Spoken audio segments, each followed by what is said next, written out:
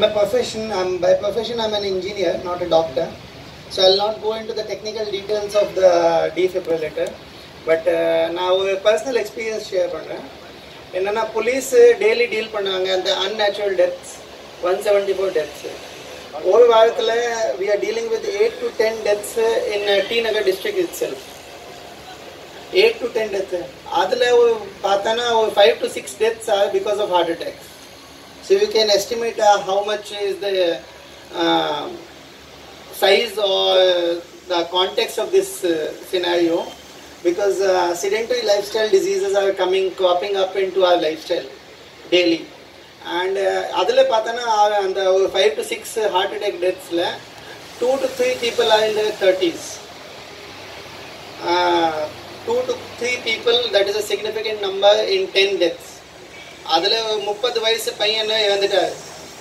That is a very alarming situation. And I have seen deaths in their 20s also. They are not very frequent as of now, but it is increasing day by day.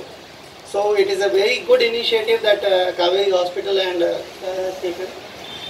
And I believe that it will help in reducing the mortality of these diseases.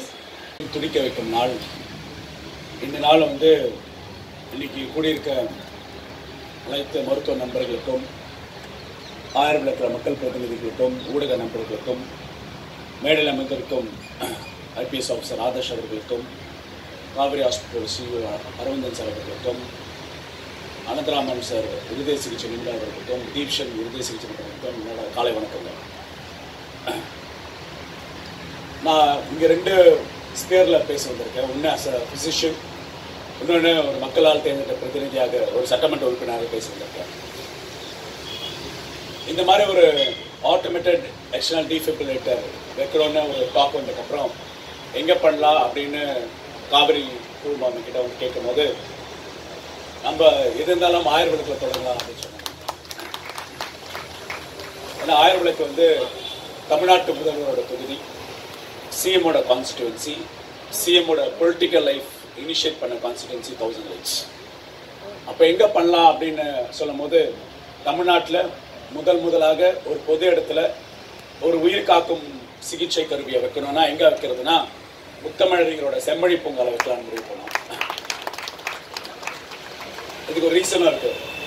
ஏன்னா நீங்கள் இந்த area ஆயிரம் விளக்கு ஒரு மையப்பகுதி பார்த்தீங்கன்னா, நெடுஞ்சாலைத்துறை இருக்கிற அண்ணா மேம்பாலம், அண்ணா ஃப்ளைஓவர் இருக்கு, செம்மொழி பூங்கா இருக்கு, எதிர்க்க செங்காந்தர் பூங்கா இருக்கு, 2 பெரிய மருத்துவமனைகள் போற பாதையில இருக்கு.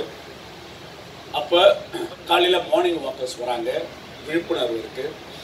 யாராவது ரோட்லயோ இல்லைன்னா பூங்காவிலையோ யாராவது மாரடைப்புனால படுத்து கிடந்தாங்கன்னா உடனே எங்க நெருக்கத்தில் இருக்கிறோம்னு சொன்னா இந்த மாதிரி ஆட்டோமேட்டட் டிஃபிபிரிலேட்டர் உயிர் காக்கும் சிகிச்சை கருவிகள், பார்க், பொது இடங்கள், மூவி தியேட்டர்ஸ், எங்கெங்கெல்லாம் மக்கள் ஒரு 1000 பேர் கூடுற இடங்கள், மார்க்கெட் பிளேசஸ், அங்கே வைக்கிறது அது உகந்ததாக இருக்குது. அதோட யூசேஜ் பார்த்தீங்கன்னா முதல் ஒரு ட்ரைனிங். ஏன் இங்கே செம்மொழி பூங்கா நாங்கள் செலக்ட் பண்ணோம்னா, முதல் ஸ்டார்டிங் பாயிண்ட்டாக செம்மொழி பூங்காவில் நீங்கள் பேக் சைடில் தான் டெய்லி ஒரு 300 போலீஸ் ஆஃபீஸர்ஸ் அவங்க ரெஸ்ட் எடுத்துட்டு அவங்க சிஎம் கான்வாய் டியூட்டிக்காக 300 போலீஸ் ஆஃபீஸர்ஸ் இருக்காங்க.